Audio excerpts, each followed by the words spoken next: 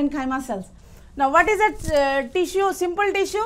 Simple tissue is a collection of similar cells that perform a common function is called as simple tissue, of which the first one is parenchyma cells. Now parenchyma cell is nothing but it is a simple tissue with thin walled cells. The cell wall of this parenchyma is made up of, cell wall is made up of cellulose or calcium pectate.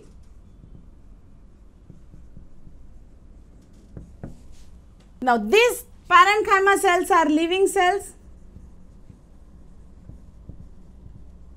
and distinct nucleus. Parenchyma cells are the living cells. These are the simple primitive permanent tissues. One of the simple permanent tissues, parenchyma cells. There are few or more intercellular spaces, other spaces, intercellular spaces will be there. This area is called as the space. This is called as the intercellular spaces. This is a diagram of parenchyma tissue. The round oval shape. Cell wall is made up of calcium or calcium pectate or cellulose. Cells are living, which has a distinct nucleus in it.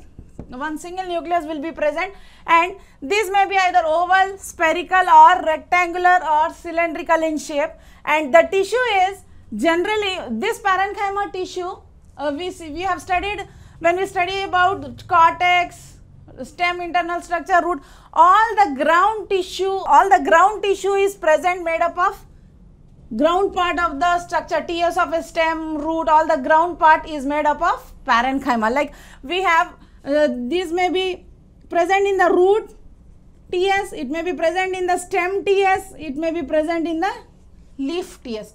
Now in case of roots, it constitutes the ground tissue of all the parts of the plants, and in generally it will be occupying the root, cortex, pith, all these regions will be made up of parenchyma cells. For example, in land plants, okay, in land plants the tissue is round oval with small intercellular spaces. Now next, in floating plants or in water plants, you have the parenchyma with large air spaces.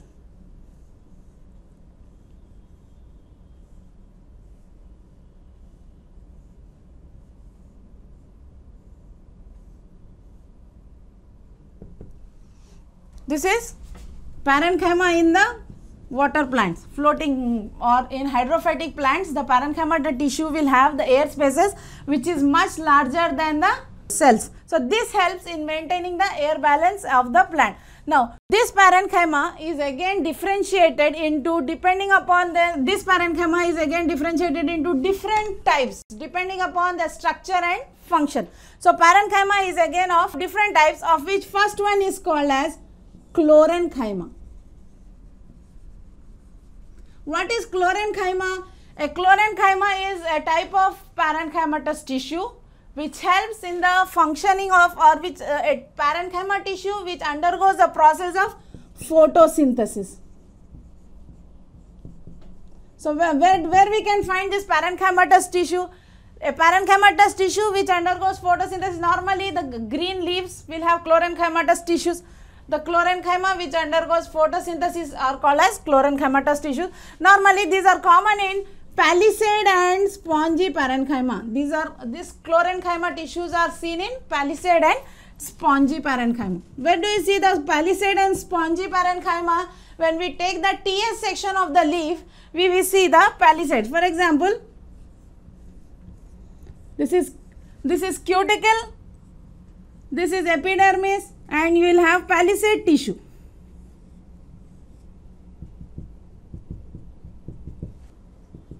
Next you have spongy tissues. If you take the TS of the leaf, you will have palisade tissue and spongy tissue. In monocots and dicots leaves, you will have the palisade tissue, barrel shaped cells which will be undergoing the helpful in the photosynthesis, and this type of parenchyma which is present here is called as chlorenchyma.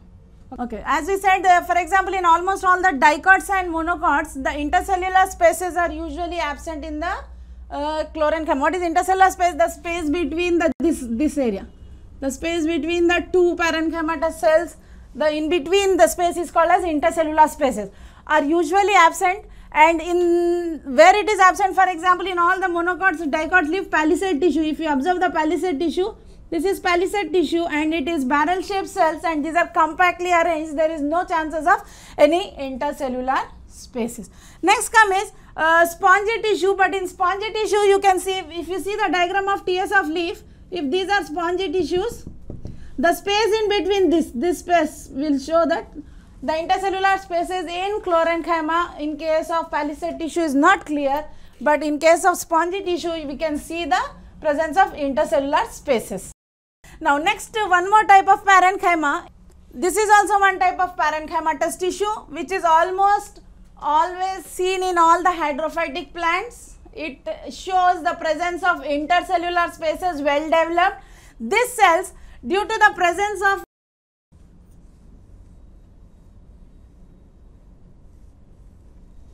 for example,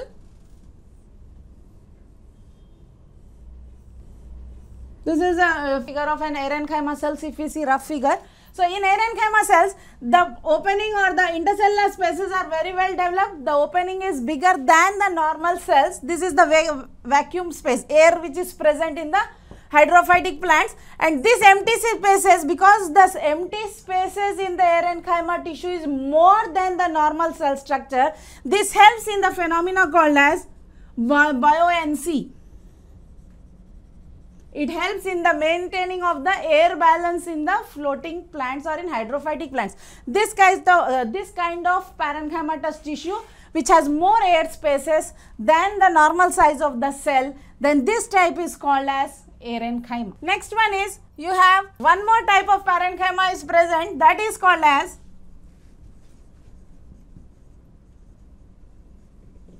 storage parenchyma. Another type of parenchyma which is being characterized is called as storage parenchyma. It is also called as, it also consists of leucoplast. As the name itself indicates, it helps in the storage of the food materials. It also consists of leucoplast. It may store either a solid food material or a liquid food material. Parenchyma does not have intercellular spaces.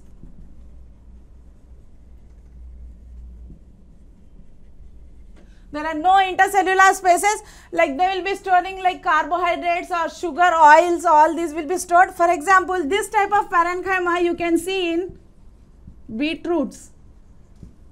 This is one type, storage parenchyma, which is seen in the beetroots. There are no intercellular spaces in this. The proteins, nitrogenous materials, all these proteins, carbohydrates, sugars, this type of food materials are stored in this type of parenchyma. Whatever storage of all this material is there, done by storage parenchyma. Okay, next one. Another type of parenchyma is called as prosenchyma. It is also called as ray parenchyma.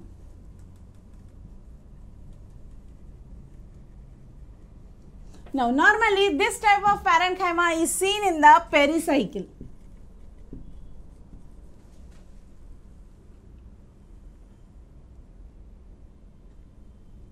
These are called as ray parenchyma. This type of tissues are present almost in all the pericycles. This is helpful in the pericycle. Next one is stellate parenchyma. There is one more parenchyma. Here I can write. Fifth type of parenchyma is there. Stellate parenchyma. For example, in some plants like banana and canna. I hope you all know canna plants. It's a show flower plant long with red flowers. So, this type of plants, the leaves or the parenchymatous tissues which are present in the plants like banana and canna will show a parenchyma in the form of star shape. Stellate or star shaped parenchyma is present. So, that is why the name is given as stellate parenchyma.